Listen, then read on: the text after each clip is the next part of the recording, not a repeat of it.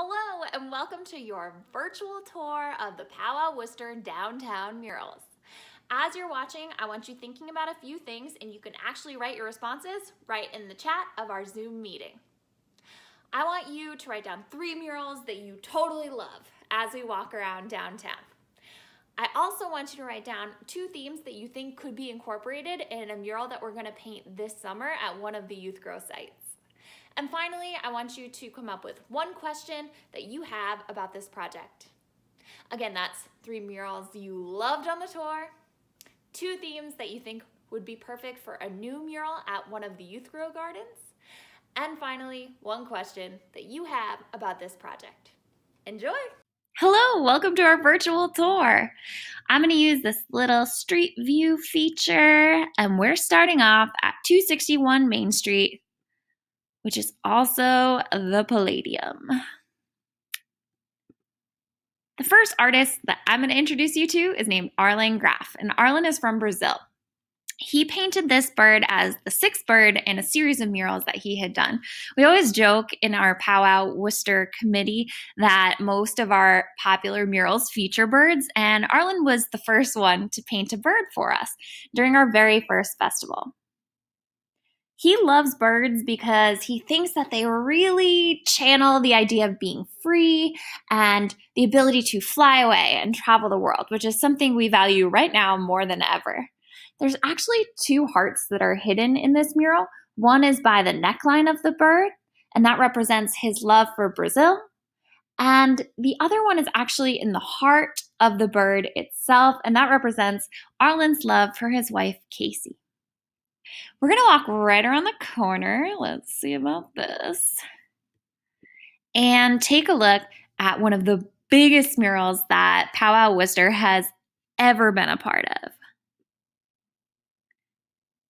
Here it is. The artist is OG Slick.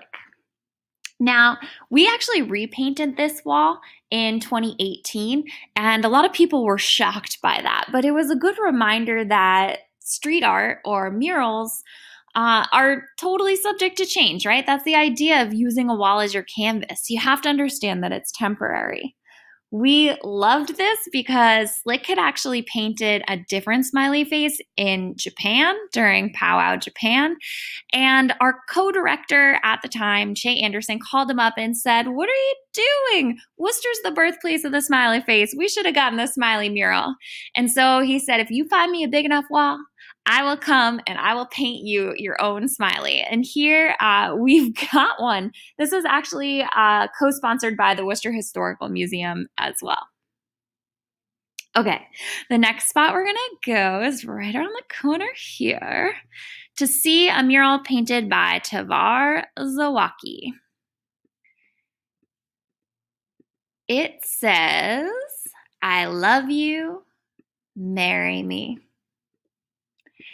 Tavar had actually gone by the name Above until he painted this mural. This was the first mural that he painted under his own name. And initially the design just said, "I love you, I love you." And it was all in the same color scheme of red and black with some white for juxtaposition. At the time he came to paint this mural, he was dating somebody. And when he painted "I love you, marry me," he told all of us that it was because he was making the world's largest proposal. And it actually got a lot of media coverage. People were really excited about it. He claimed to us that she did not say yes, and we thought that was so tragic. Come to find out, the real story was that they had already broken up. And when she did actually see this circulating on social media, even though he just intended it as a publicity stunt, she thought it was real, like he wanted to get back together with her. It's actually kind of a horrible story, but it's one of those situations that does have a silver lining, because what we found is that tons and tons of real engagements have taken place in front of this mural, and now it's the site of so many happy memories. Okay, next thing, we're going to take a look at Angelina, and her mural is across from the Hanover Theater. Whoop. Oh, that's Marka. We're going to walk all the way down the street. Here she is. Beautiful. Now, Angelina got interested in Worcester when she was actually at the Coachella Festival back in 2014, and she met one of our co-founders, and he gave her a Worcester Wears shirt. That co-founder was Che Anderson, but the other co-founder, Jessica Walsh, is the one who owns the store Worcester Wears. So if you've ever seen people wearing those Worcester shirts, and Angelina wore the Worcester shirt and it stuck with her. So when we approached her to be a part of the festival a few years later, she remembered us because of that shirt. Here is by a Boston-based artist, Marca27. He's got a lot of works in the city now. Oh my God, it's so funny. Google blocked out their faces. It must have thought those were real humans. Okay, so Marca also has a wall in the new ramen shop, Chashu Ramen, which is around the corner from this mural. And it hasn't opened yet, but I'm sure as soon as restaurants are able to open, it will. And he's got a mural in Redemption Rock off of Shrewsbury Street as well. This is a huge, tall wall, and he wanted to use it to signify the three most important women in his life: his wife and his two daughters. And he didn't even tell them that he was painting it. So there's this picture of him showing them, and his daughter is super surprised and excited because she didn't even know that she was going to be so large and in charge on this enormous wall. The next one I'm going to show you is one of my favorites. It's on the side of Hanover Theater, and it's really unique.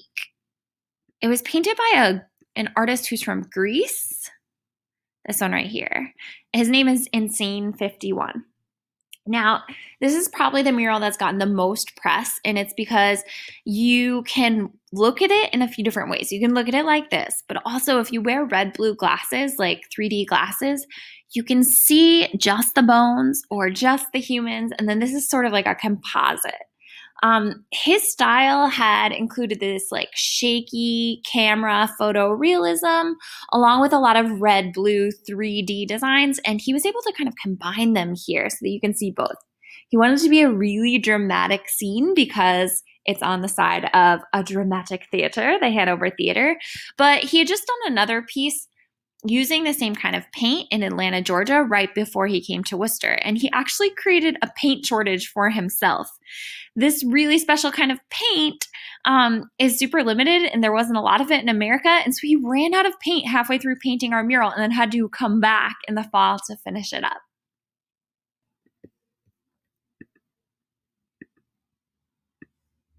All right, let's take a look here at the other side of the library where we've got a mural by Wordsmith. Wordsmith is from LA, and he uses his murals as an opportunity to celebrate his love of literature. He's also got a novel that he wrote, so he's an author as well. He writes special little messages. Let's see if we can really zoom in. This is my palette, a mere 26 deep, yet the possibilities are infinite. And most of his murals are more like this. They don't include the whole palette, but he included every letter because he wanted people to start thinking of the letters as building blocks. Like letters can be weapons or tools, and if you mix them together, they can do powerful and sometimes dangerous things. All right, let's take a walk right up the block to the YWCA. I love this mural so much. On both sides are two faces painted in similar styles. And this mural was completed by Askew. Askew is known as a street artist and a graffiti artist, and he's from New Zealand. This is one of the last murals that he painted in this style. Now he does something more similar to collage. And at this site, it was really neat because there was a worker from the Y who came out and she's asking who he was going to paint. And then she brought her daughter and her daughter's teacher out because her daughter goes to school at the YWCA, and he said that he was going to paint both of them. So he met them on a Monday, and he finished this beautiful work of art by Wednesday night. It's pretty incredible. She was 4. Her name's Ellie when he painted her, and now this is like such a neat capsule in time. On the other side of the YWCA, we can see a mural by the artist Sydney James. Sydney paints walls that explore how Black women are the most marginalized people in society. And the YWCA was just the right fit for her because their mission is eliminating racism and empowering women.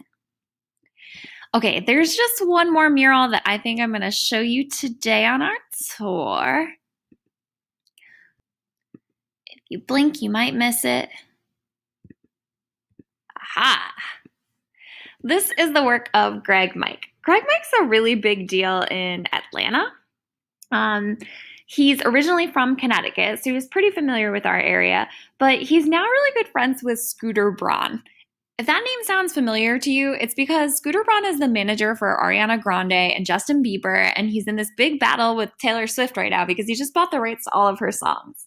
Anyways, Greg is really friendly with Scooter Braun, and he became kind of a mentor to one of our co-directors who founded the festival, Che Anderson, and he called him for advice one day about the festival, and Greg said, you know what, why don't I come up and paint a mural? And we were so lucky to have someone of his caliber come and join our festival. This is only a sampling of some of the murals that we have around Worcester and even downtown, so I suggest that you safely go take a spin. These are all within a half mile and get to see them in person because they are even more grandiose and inspiring when you're up close and personal.